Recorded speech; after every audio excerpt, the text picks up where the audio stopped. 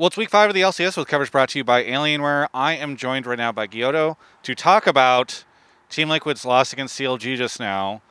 So I was just interviewing Palafox, and Guilhoto, he was saying that he thought that the draft from Team Liquid was hot dog. Would you agree that it was hot dog? What does it mean, hot dog? I asked him that same question, and it turns out that hot dog means not good. It's like dog water. It's like hot dog water, and then you can either go to hot dog or dog water, apparently. I think it was okay based on the assumptions that we have from them. Uh, I think that he played really well on the Azir, which we weren't really expecting that we will have a good game or a better game on that than some other champions. I think that they don't have answers to Draven, so it's very easy for us to blind pick it there. And he was first timing Poppy with no solo queues or competitive games on it. I mean, to be fair, he was really terrible on Poppy anyway. So that one at least was correct, but I think his Azir played went really well. But I looked much more to gameplay on this game. I think the only thing that we can change in draft was maybe instead of Wukong pick Viego when they already showed the Poppy. But when we are basing 20 seconds before the second Drake spawn on all our spikes, when on the Nash fight we play like just running it into the MF ulti. When Lissandra just had a really good flank, it's just really hard to win. But we should never lose that game from a position of 2k behind like we were. We also on the first gank bot stole the kill of Draven with Wukong, so there was like so many things.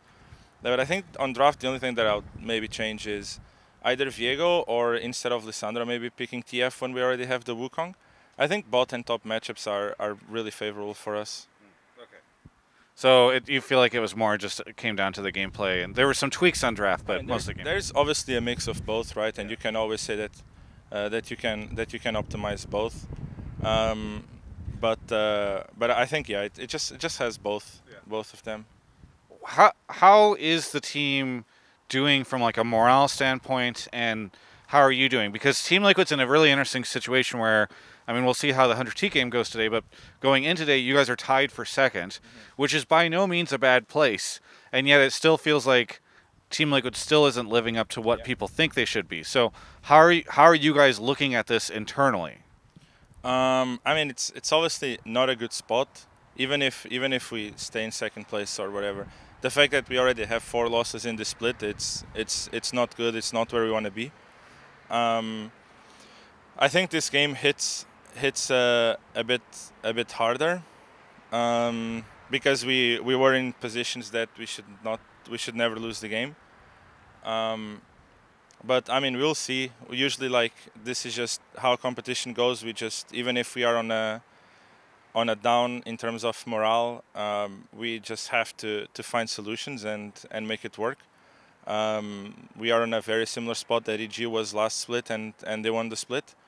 So obviously we will never lose hope that we can win. We know that we are in a position to win the split, but right now it's obviously we can't continue on this trend, and we need to keep applying changes and keep looking for solutions. Well, I wanna ask you about CLG specifically, since you guys just played against them. I think there's been a lot of questions about whether or not CLG is a good team or they're bad and they're just kind of winning games. Like, what do you think of CLG as a team, especially having just played them? I think they have a. I think they early on they had really good success with some of their picks. They were probably the first team picking Seraphine. That gave them some boost. I think that Palafox is pretty good. I think they have a couple of good individual players. I think that their jungle and top are the, I guess, the weak point of that team.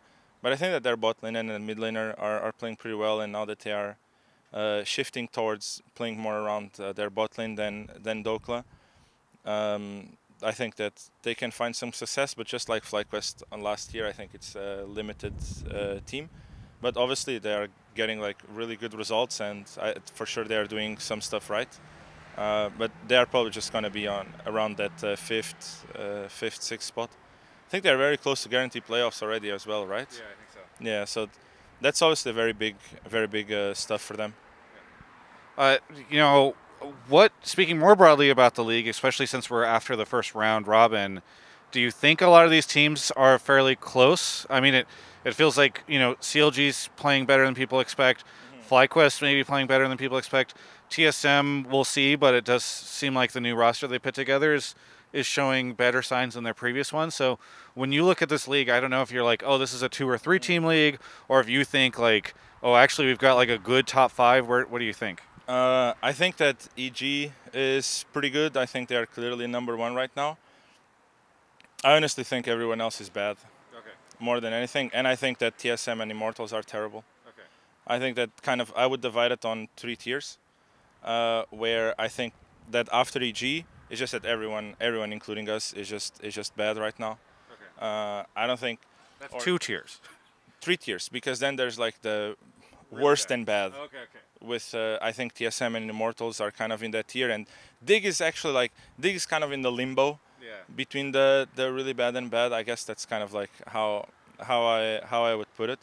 But between the I guess like the big group of bad teams, I think that everyone's probably like close, which is depressing, at least for us. That's one of the things that frustrates us the most, or frustrates me the most, is that how can we be close with this team and not necessarily just fighting with EG for the top spots. And that's obviously disappointment for the fans, but it's also big disappointment for us. Does it feel bad at all to see where Immortals have fallen to since you've left? I mean, it's just another team. It doesn't have any meaning. I mean, you have some friends over there, right? So I have some friends in other teams too.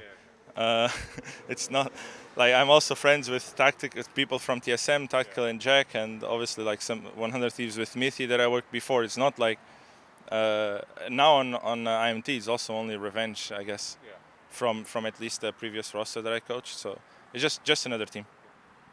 All right, very good. You're sneaking away from me in this camera angle, so I will. No, it's just the sun. It's the sun. Yeah. But you're moving towards the sun. Because you're putting the microphone straight into my mouth, Travis. Yeah, that's how microphones work.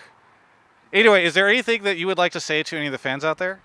Just that obviously we understand your disappointment, and that we are as disappointed or more than you guys are. We'll keep working to find solutions, and we still have the belief, especially of what EG did last split, that we can find it, and we already saw this roster clicking, and now we are just being inconsistent, and also inconsistent where those inconsistencies happen. So we just need to make sure that we keep working hard. We double down on the things that worked for us in the past, and hopefully we can start a upward trending. Thank you so much for the interview, Guilhoto. For everyone else, you can check out the rest of my coverage of all things LCS right here on my YouTube channel. Hello. I'm out front of the LCS. I'm sitting down because it's a hot day in Los Angeles, and I need to keep cool.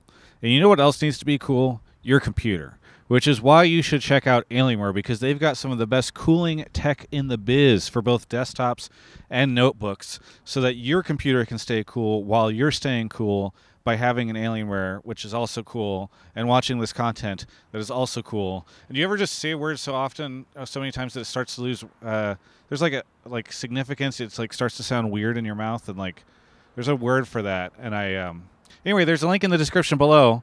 Check it out.